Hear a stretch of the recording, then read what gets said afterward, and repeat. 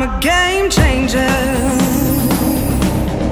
I'm a risk taker. Welcome to the team presentation of Team RoboErectus. In this presentation, I'll be talking about the team, the problems we investigated, the strategy, conclusion, and later share about my learning experience. Hello, I am Brendan Choi, and I am the sole member of Team RoboErectus. I will be participating in the CoSpace Rescue University category.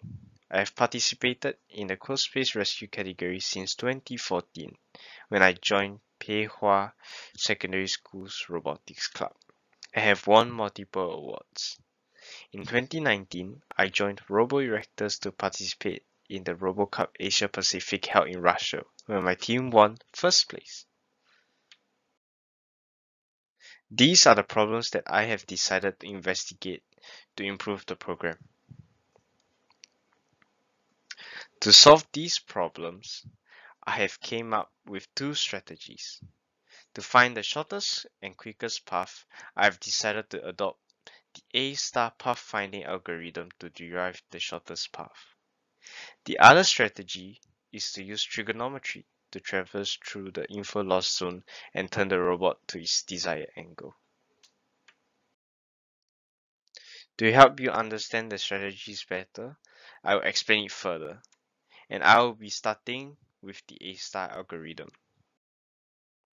The 𝗘𝗯 algorithm is one of the most successful pathfinding algorithms out there due to its optimal efficiency. A demo of how it works is being shown on the right side of the screen.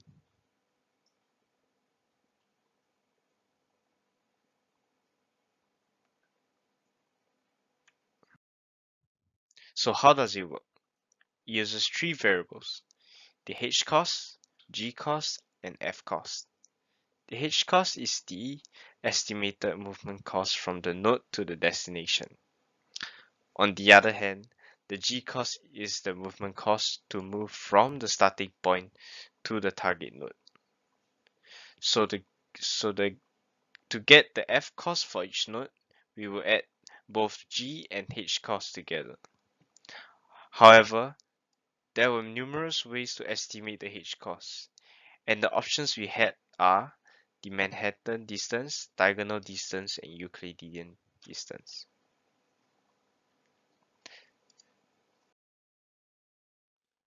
I will start off with the Manhattan distance. The Manhattan distance is the sum of the difference between the x and y coordinates of the destination and current node with the formula as follows.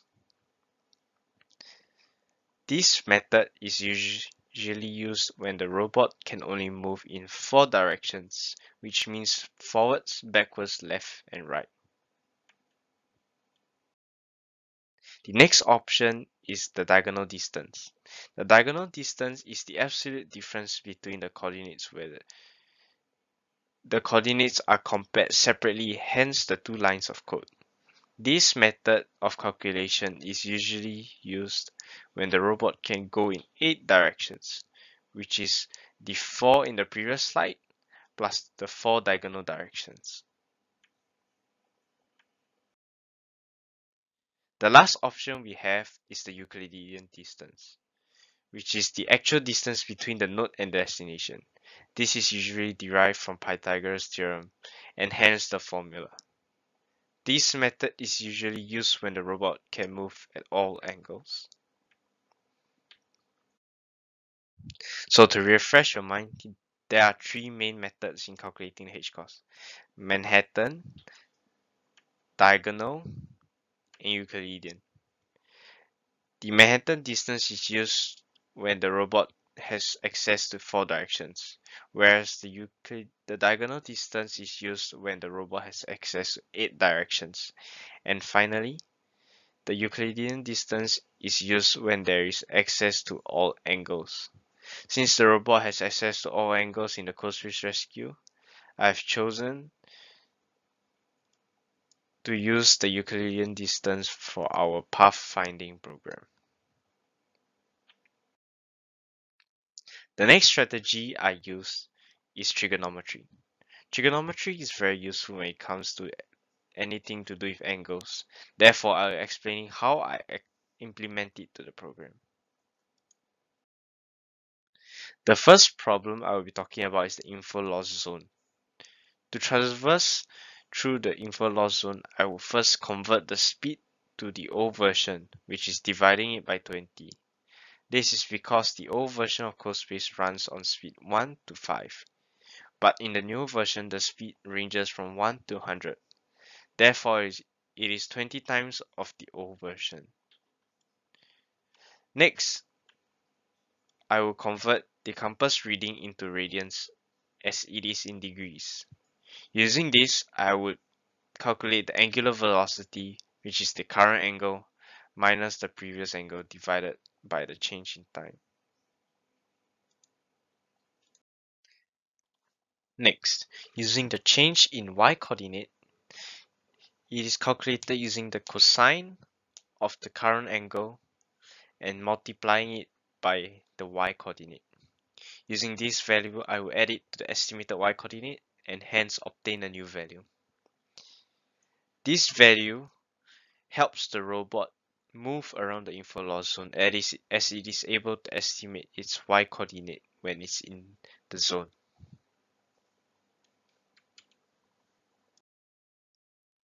Next, we'll be calculating the desired angle. First, the program will check for the difference between the target cell and the current position. Using this, if the target are not in the front, left, right, or back of the robot, we can use trigo to calculate the actual degree. By using tangent inverse of the difference between the coordinates, and depending on the condition, add or subtract it to the relevant angles, 90, 180, or 2070. Therefore, trigonometry is a very useful tool when using to calculate angles and traversing on the XY plane. Next, I'll be talking about how the result has improved. Before implementing these strategies, the robot could not get much points as it was a random robot that roams around the area without a specific destination.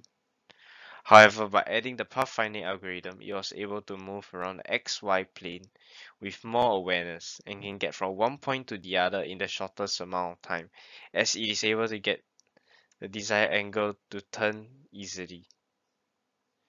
Not only that, it is also now able to travel through the info loss zone like it was nothing. Therefore, its efficiency and increasing